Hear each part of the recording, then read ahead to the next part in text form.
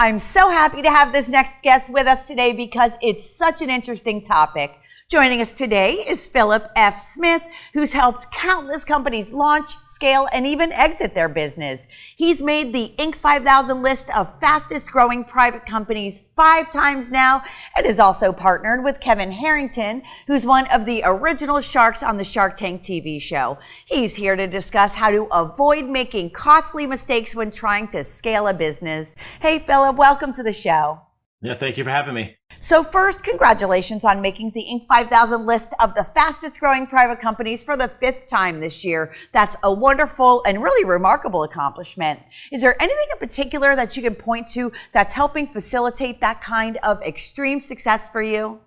The number one thing is getting into the right business. You know, not every business can scale, especially since I'm still a one-employee company. So I use a lot of automation, a lot of software, a lot of technology. The main business that I am in is the lead generation business, where we basically generate leads for us and our clients, and we monetize them. So that's the number way to do it, because in order to make more money for us, we just got to spend more money. So once you figure it all out, you can just raise the roof and it goes as high as you want.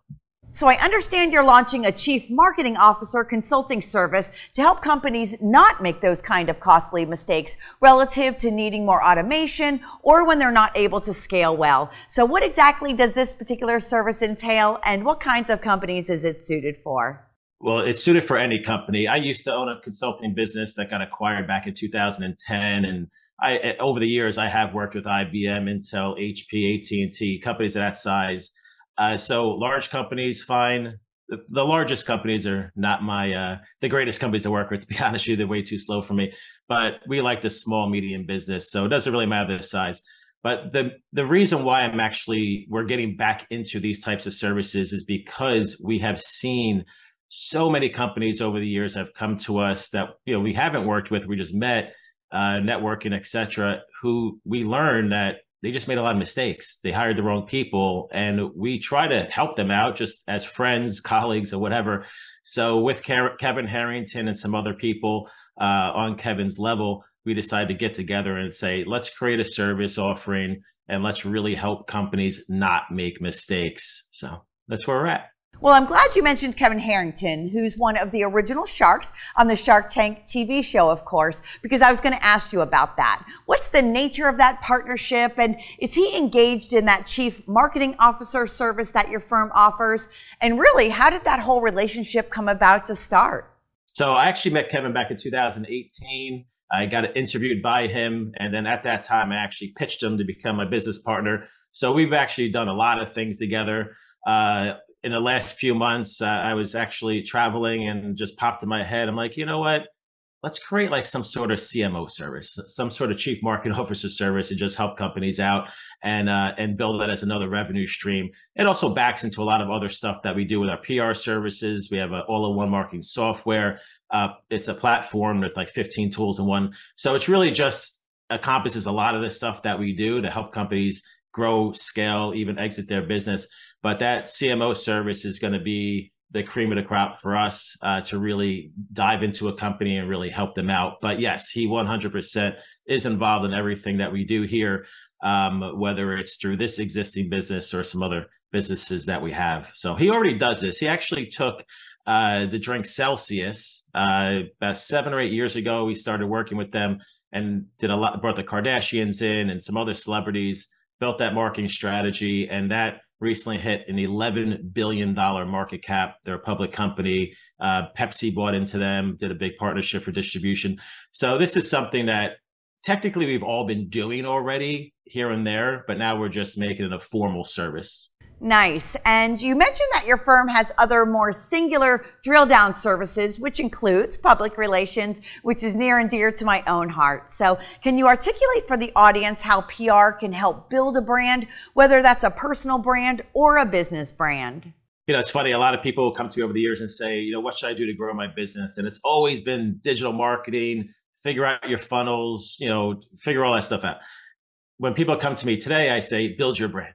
Mainly because I started doing it myself when I started seeing the impact of it by being interviewed on TV, getting published online. I was in Inc. magazine last year because of the Inc. 5000. So all those things I started seeing for myself because I never put a lot of time into building my brand. Even though I started my first business in 1998, I've been part of 5 acquisitions. I never thought about building my brand. But in the last year or so, I started putting more effort into it. And it's really been a game changer. So it's funny because everything I do for myself, business wise, I usually turn around and say, well, let me help other people out with the same thing. So we get people on TV now, we get them published, we do all this stuff. But branding, you can't beat it. Personal brand is much bigger these days, right? I mean, usually it's a corporate brand or some sort of business brand, but there's a lot more personal brands being built today. That's what I do. That's what Kevin does. And a lot of other people that I know. It's all about building your personal brand as well as a business brand. And I know there's a lot of effort that goes into all of that. So you mentioned it previously, but you have this all-in-one marketing software platform that I understand can automate an entire marketing strategy, which is pretty remarkable as a tool. So tell us how that works. Yes. So because we do this every single day, because we use so many different softwares and we spend so much money on everything that we do, what happens is we know inside and out what a business needs. So we decided to create a service around a software to help people eliminate logging into 5 different softwares, paying for 5 different softwares, learning 5 different softwares. And it's just an all-in-one solution. But we also take it one step further because we do know that it is a lot. You know, not every business owner is a marketing person or understands software, can teach themselves everything. So we really provide more of a done-for-you service. So when someone comes to us, it has SMS marketing, email marketing, landing page builder, website builder, has a dialer, has reputation management, has one inbox for all your social media accounts, because who wants to log into 7 different social media accounts to answer people? So it's just great. It's a lot more than just that. But we actually set it up for everybody. Build out landing pages if needed, build out all the automation if needed so you can hit the ground running. But it really is a game changer, and it is 100% a lot cheaper than going out and spending all the money on all these different softwares. As a marketer myself, I can really appreciate just how powerful a solution that is and how it can certainly help folks avoid making those costly mistakes, especially when trying to scale a business. So thanks for coming on the show to share a bit about it with us today. Yeah, no problem. I appreciate you for having me. To learn more about Philip and the services he offers, just go to philipfsmith.com.